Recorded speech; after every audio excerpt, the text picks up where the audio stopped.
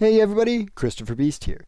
Vigor Season 13 is finally in the preview build, which means that partners can now see what type of content and show it to the rest of the community we should be expecting going into Season 13. One of the prime pieces of content and main piece of content that comes with every new season is the new Battle Pass. So in today's video, I'm going to be reviewing the Season 13 Battle Pass. So let's just go right into this. I'm going to start off, we're just going to buy all 75 letter rolls, which is a 5,000 crown purchase. So that's going to be a little shy of $100. $100 being 6,000 crowns around, I think, if I got my conversions correct. So buying all the tiers, still quite expensive. I don't really advise it for anyone. Starting off, we have Tier 1, Battle Dress Uniform, Chocolate Chip. This is right away getting us straight into a military-esque season. And that seems to be the general trend of the entire Battle Pass. A mil season has been much requested for a long time. They're always the most popular thing with the community, and it's nice to see. I like it. It's a nice change of pace. Last mil season was Season 10, so a while ago, almost a year now. Season 10 came out. Very nice. You know, you got the American flag. I think it's the first cosmetic in the game to feature it besides the M16 USA flag. Nice camouflage. It's also quite simple. It's not too much. I'm a big fan of this. For Tier 1, it's already off to a great start. Tier 2, we have a new ballistic helmet, Chocolate Chip. I like ballistic helmets. Good with this military theme. Let's just keep rolling. Tier 3, we get our hands on the Berry M12, which is the new SMG coming out this season. We get our hands on one of them, and we also get a new cosmetic for it, a new weapon skin, and that's Evron skin. This skin is fucking phenomenal. I love it. I love its colors, its graffiti, its camo. It's great. I love Evron. You know, that's Armor Reforger reference. I play a lot of Reforger, so for me, this season is mucho bene. I'm very much a fan of what is generally going on here. Moving from there, we got some threat padded gloves. It's cool idea with the gloves. I'm not someone that cares too much about the gloves because you can't really see them on other players. They're not a cosmetics that's very visible. But I think it's a nice idea to stick the threat symbol on a pair of gloves, and it's nice. From there, we have, however you pronounce that, Chocolate Chip. I have no idea how to pronounce that word. It looks like Kolo Bulk. I'm guessing it's some type of Soviet backpack. I don't really know, and I'm sure someone who does know will tell me what it is. But it's a nice little backpack, but I don't know. I don't really run backpacks like this. Next up, we have Chocolate Chip Bandana. Same with the same color scheme, same camo scheme, just moving it on to other cosmetic items, and I like bandanas. So it's nice. I think it's not as nice. The color scheme doesn't really fit this cosmetic as much as it did the ballistic helmet, but it works. It works. From here we have an eye patch. As somebody who wears an eye patch for light sensitivity, I like this. This is nice. This is cute. I like this a lot. Also, in realistic practicality terms, I think it is a very nice cosmetic to have in this game. It's definitely going to add to a lot of people's customization of trying to create characters that look more grunge. And I think it's a nice cosmetic to add, and it just, well done. Moving from there, we got the BGS Splinter RPK. This is a very military camo-esque skin. I like it. It looks very nice. It looks like it's straight out of a, Arma 3 type game, and I'm a fan of that. From there, we have the OKZK cap. Pretty sure that's something Soviet. I'm not certain, though. Either way, I like it. It looks very cool. I think it's a nice cosmetic item for the head, especially since going into headwear, there's been a lot of competition over the last couple of seasons to make the best headwear. You know, you had the Viking helmets, you had Snudek Ushanka. They've just been piling on it, and they've got more competition for that title of best headwear outfit. So it's going to be poor players who have all these great headwear cosmetics definitely got lots of customization options moving into the part of the character that really is going to be the thing that most people are focusing on when it comes to cosmetics. From here we get our Deliverance title, this title being called Private Second Class. That's the lowest rank of it. It's just a little, rank emblem from what you would see in a military, which definitely does reaffirm that this season is going to have a military-esque theme. From there, we have Hand Injury, which no bueno. I don't really like this. I think it looks kind of stupid. Moving on. Paratoba Tan. I like it. Nice military backpacks. Gonna work with a lot of mill builds. But the same as I said about the earlier backpacks, I don't use backpacks. So guys, headband 4. Hey, you guys know, Rambo? You know the John? You know the M249? Oh my God, Rambo. I'm just saying, we need a shirtless model. We need the shirtless Outlander. I'm just saying, stick this on a shirtless Outlander and we got Rambo. I'm just saying, devs. I'm just saying. You don't have to credit me. But I really like this item. I feel like it's going to work with a lot of American-esque builds, and really mill builds in general.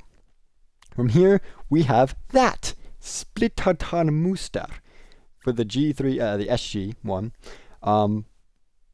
Again, as I've been saying about these camos, these are mill camos, which is what I've been wanting. We've got a military season. We got mill camos. It's like just straight out of fucking Arma 3. I could literally cry with how happy I am because this is the shit we needed in the game when it comes to cosmetics. We needed some more military shit.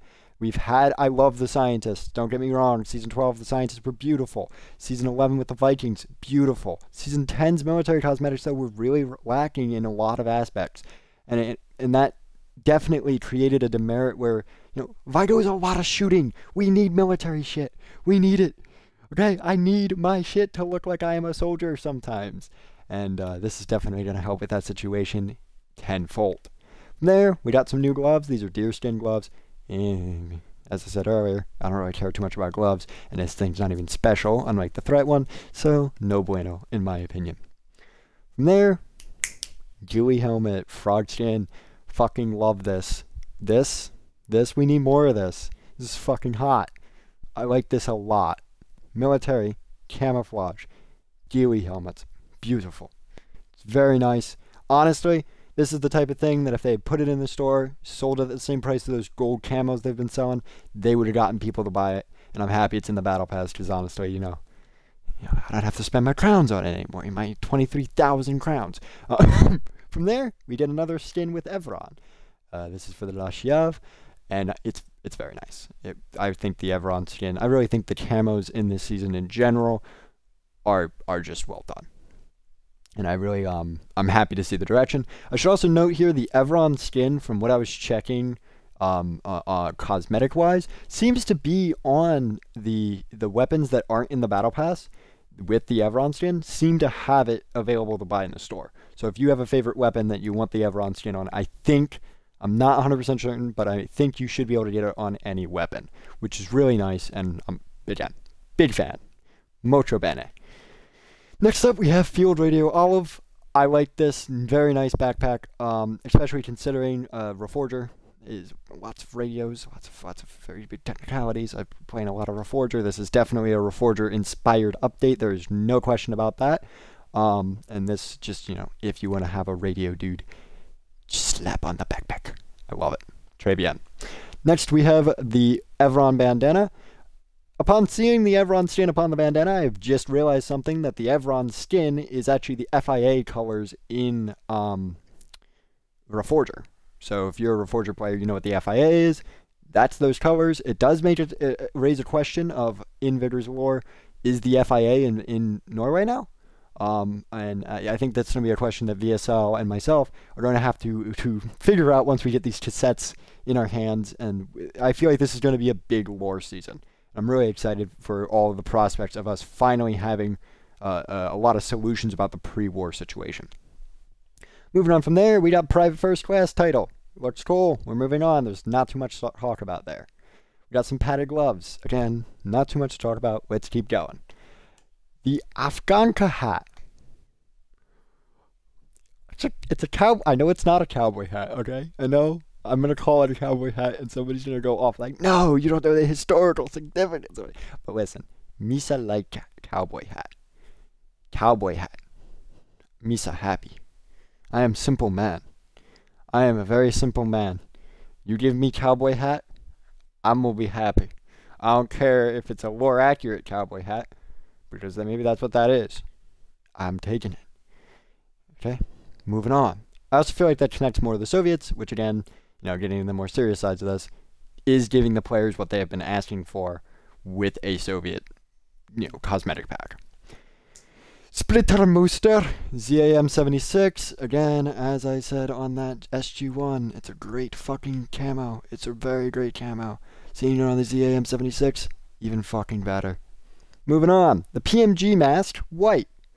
I just said the players have been asking for Soviet skins. And the devs are go, oh, here you go. Here's your Soviet skins. Here's a lot of them. So now we can all be happy little Soviets sprinting around in post-apocalyptic Norway. From there, we have the FIA uniform. I was talking about the FIA earlier in Reforger's War. And this is definitely tying it much closer. It does confirm that the FIA is likely in Norway. Which raises a lot of questions. Questions I hope we get the answers of. But beautiful fucking skin. Splittermuster being the color scheme. It is really, really well done. And it honestly looks like it comes straight out of Reforger, which I'm not objecting to because Reforger is a very pretty game. Moving on from there. We got the SSH-68. Soviet helmet. Soviets go helmet. Helmet Soviet. From there, BGS Splinter on the B93 Raffica. This is kind of the first L this Battle Pass is taking when it comes to camos. The Raffica has some of the best weapon skins in the game from seasons ago. This isn't really going to be able to compete with what's on the Raffica already, sadly. So I don't feel like this was really the best skin we're getting here. Rocket holster. Again, that's an asset ripped straight from Armor Reforger. I recognize it. It's beautiful. I'm not objecting. From there, we have deerskin gloves. Not much to talk about, as I said earlier, but I guess they look nice. We get another title, and we can move into Tier 31. Headband, bandana, frog skin. Again, we got more Rambo shit. I'm all for it. I'm all for it. We got some Black Ops field radio. I don't really know if your Black Ops teams are carrying radios into battle, but if they are, power to them. Power to them. They got that radio, just go ahead. Next, we got Splinter on the ADR. Looks great. These camos, really, really fucking well job. Whoever did. I mean, to give a quick, to highlight a detail here, you can see the wood grain, I guess it's wood grain, on that stock. And it's fucking phenomenal. I love it. Well fucking done. Huey helmet, step. This is nice. If you're a Felcanton player, your life's about to end. I mean, why are you a Felcanton player? It really should be the root question here. But, good luck. Good luck. Good luck, Felcanton players. I mean, I always wish you guys good luck because I don't understand how you guys play that map. Next, we have Afghanica Olive. This looks straight up like a Soviet uniform. It probably is. Actually, it looks like the Reforger Soviet uniform. So, Soviets, you guys, if we want to create the Soviet characters from the lore, which there most likely will be a lot added with this season, here we go. They're here. We can recreate them. From here, we got deerskin gloves brown. Again, not much to talk about really with that. And then we got Evron on the A1. Evron's a beautiful skin. Looks very nice. The A1 is a beautiful gun, design-wise. So they mesh well. They mesh well. Moving to Tier 38, we have the FIA cap, the green TTS Co. I'm sure there's a way you're supposed to pronounce that, but I don't know it. The FIA related cosmetics in general raises lots of questions lore-wise, questions I am excited for, and ignoring that, this is just a cool-looking hat. I think it just all blends and meshes very well. There we got another one of those words I can't pronounce, but this one on olive. Don't really got much to say, so it kind of just looks like a rucksack to me, but I'm uncultured in this type of history. So, moving on. We got the Splittermuster on the RPK-74. As I've been saying, great fucking pretty design. Camo is pretty. I like looking at. Bright greens, going to help you blend in bush, but not too much to be campy. I like it. So, moving on. Another one of these backpacks, Color Walk Hiker, but there's actually something written on this backpack. And I'm gonna probably, later on, try and see what that is. If I remember. Probably won't. Next up, we got a ballistic helmet with goggles. We got a new frog skin. I'm vibing. Then, Tier 44 is when you unlock the Berry M12 plan.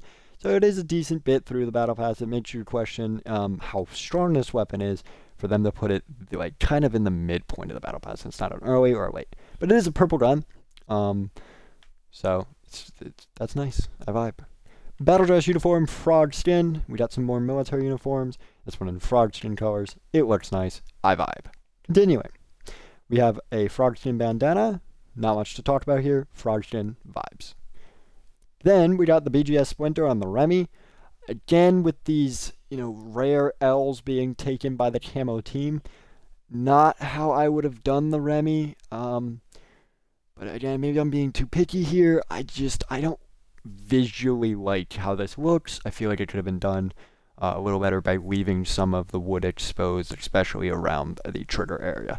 But I am a picky bastard, so it is hard to please me. But not a big fan of how the BGS Splinter skin looks on the Remy. We got another rocket holster, this one darker colors, so not much to talk about. We got an adrenaline shot. This is going to be the new consumable that's coming with this season. You unlock the plan for it at Tier 49. Moving from there, we got another title. But Dan, babosh, we can stick the split-horn Moster on our revolver. So when we're sprinting around the Outlands in our golden little revolver that's like overpriced as hell and is kind of bad, we can look swaggy. We can look awesome. We can prove that our overpriced pistol is not us compensating, but us just wanting to look cool. And then we die. But regardless, I think this looks fucking cool. I think this is... I am very happy. I am very happy. Continuing. Afghanica Hot Gray. This looks like a sheriff from Texas. Moving on. Field radio, hotline. I'm sure this is going to have some connection to the lore, but I think we should all notice the red phone. Red phones, if I'm not wrong, have shown up in Vigor ARGs in the past. So, already something for us to keep an eye out for when the lore releases with the full release. Next up, we got the FIA Cap Evron, ripped straight from the Reforger, and it looks just as good as it did in that game. It's great. I'm a fan. Moving on. Afghanica Flora looks nice. I don't think it looks as nice as some of the other versions of the Afghanica. It kind of reminds me a lot of the other mill outfits we got in, I think, Season 8. That is the same color palette and kind of looks pretty similar without any major differences. So this one's I'm a little M on. Next, we have same of that color, a Peratoba, but in the Flora color. So it looks cool. We have Bandage Fresh. Yeah, this is a little bit more, as I said earlier, if you want to do a little bit more gritty character building, this is definitely going to make it more possible. We got the Everon on the Bugle. This is a gun that needs this type of skin. The Bugle is a very showy gun, much like the A1, and the Everon skin is very showy. So I think it looks very nice. Scrim Helmet Forest. I love this. This is very, very nice. I adore. It's not a ghillie suit, so it's not going to, like, be the problem. Honestly, though, I like ghillie suits. We need cool stuff. I want cool stuff. This looks cool. Cosmetics aren't really going to give you a real advantage in this game anyway. Everybody's running the gold rifles and the purple, the bright purple skins, so I doubt we should really need to worry about that issue. So let us look adorable in our little scrimwear. Next up, Head Injury White. I didn't like the first one. I don't like this one any better. This one honestly looks kind of like... I don't even know what it looks like. Especially with this Admusen beard. It just doesn't. It just doesn't. I'm sorry. It looks like those pilot like outfits they put on in like Star Wars. Where it makes them look bald. Maybe I'm fucking weird. Okay, next one. Ballistic helmet with goggles, chocolate chip. I really like the chocolate chip coloring. And I think it looks nice here too. Bandage all-seeing. No. Moving on. Rocket holster Evron. If you want to do an FIA build, you can literally just do it a complete FIA build in this game now, which I'm all for. Battle dress uniform Forest looks very nice. I like the Forest color scheme. It looks very nice. I like it. Moving on. The SSH-68 military police. Oh, Soviet. C'est très bien. Actually, that's French. I don't know any Russian. But I love it. Very nice. Definitely what players have been asking for. BGS Splinter L86A1 LSW. It looks it's great. It's a great camo, and I think it looks nice on this gun. I don't really know if I like the decision to change the grip to a greener color. I feel like it would have been more accentuated if it was a whiter color. But again, I'm literally just fucking nitpicking because I'm really hard to please. Padded gloves tan, no. Continuing. OKZK cap desert. The same stuff I said about the previous one. I don't like this color scheme as much, so moving on. Here we get to our final row. We got no. I'm not talking about the head injury because I've already complained about it twice. I'm not going to do it again.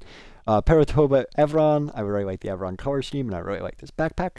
The Evron L85A1. It's nice. It's really, really nice. It's a nice camo. I've said that so many times throughout this video. When saying it again, I don't feel like it's necessary.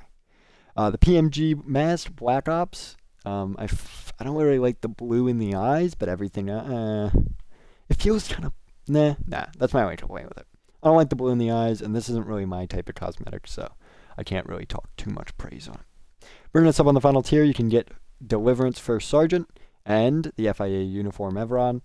So you can finally have the full kit of being a soldier from Evron. It's great. So all in all, I really do like the Battle Pass in this season. I think it is very nice. I did want to check out if the writing on that backpack is legible. So let's do that real quick before I forget. This one, right? It's not. If it is, I don't think I'm able to read it from here. Can I zoom? Backpack. Yeah. I would probably need a second player to read that. It's not legible. Oh well. But I really do like this Battle Pass overall. I think the new cosmetics are really nice, and I really like how they are possibly going to tie in Vigor really strongly into the Armorverse, which is something the lore has been needing for quite some time. That is really all I've got for you guys today, though. I'll be making more content on the preview build as the days move on, but that's really all I got for you guys today. Hope you all enjoyed, and I hope to see you all next time.